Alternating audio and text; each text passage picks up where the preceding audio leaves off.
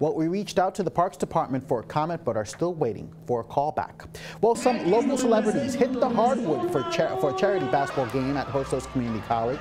Robinson Cano, along with movie actors and reggaeton duo Winston E. Yandel, suited up for a little 5-on-5. Fans filled the bleachers to watch their favorite stars play ball. All the proceeds from the game go to the Hispanic Federation.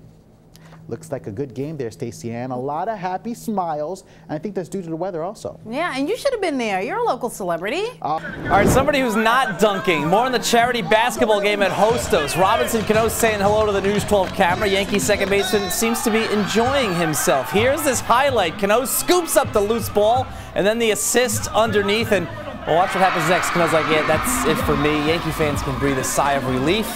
Their all-star second baseman did not get injured in that charity basketball game. Yeah, he should stick to the diamond, huh? Hey, look at the little speed there getting to that loose ball. Absolutely. And the look underneath. Oh, it comes with the athletic skill. That's right. All right. Thanks so much. More healthcare jobs are coming soon to Soundview after the expansion project for a mental health center, which hits a major milestone.